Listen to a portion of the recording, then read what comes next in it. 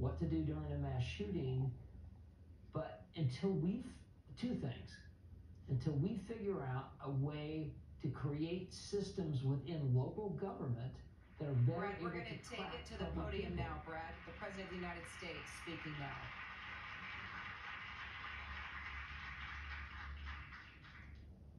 My name is Joe Biden. I'm Dr. Joe Biden's husband. And I ate Jenny's ice cream, chocolate chip. I came down because I heard there was chocolate chip ice cream. By the way, I have a whole refrigerator full upstairs. You think I'm kidding? I'm not. God. Ben, how are you, pal? One of the best guys in the United States Congress, Ben Cardin.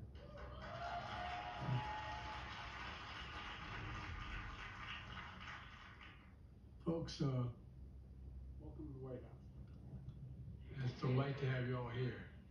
And who are those good-looking kids back there?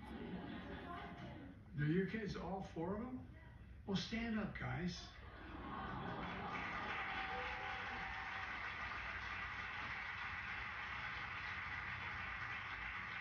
Well, I want you to know, like you, I had two brothers, three in our family, three brothers, and one sister. My sister is smarter than all of us. Not a joke.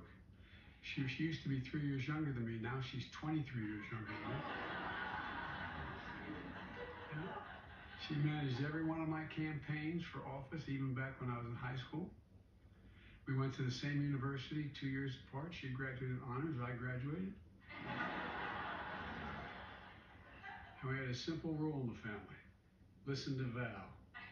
My sister Valerie is incredible. So guys, be nice to your sister. You're gonna need her. You're gonna need her, I promise. It's the same lineup. You're the oldest? Who's number two? Number two? Who's number three? You twins? Are you guys twins? Okay. All right. This how it was in my outfit. Well, I'm so glad to see you all. Thanks for coming with Mom, okay?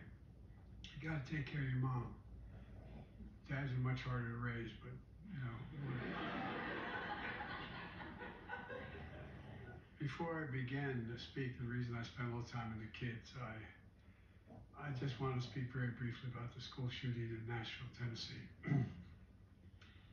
You know, Ben and I have been doing this our whole careers, it seems. And it's just, it's sick. You know, we're still gathering the facts of what happened and why. And we do know that as of now, there are a number of people who did not make it, including children.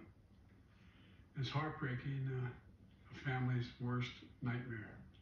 And I want to commend the police who responded incredibly swiftly, within minutes, to end the danger. We're monitoring the situation really closely, Ben, as you know.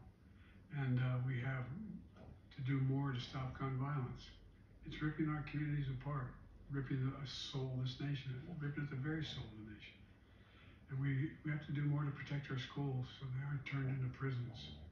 You know, the shooter in this situation reportedly had 2 assault weapons and a pistol, 2 AK-47. So I call on Congress again to pass my assault weapons ban.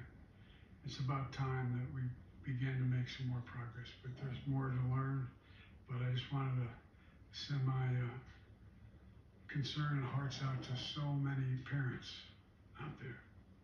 I've been to so many of these sites, as Ben knows, but virtually every one. And one of the things you folks should, I know you do know, but you should focus on. You know, just like when in the military, my son was in Iraq for a year, other places, there's so many members of the military coming back with post-traumatic stress after witnessing the violence and participating in it. Well, these children, these teachers, we should be focusing on their mental health as well. And so I'm grateful anyway. Sorry to start off that way, but I couldn't begin without acknowledging what happened.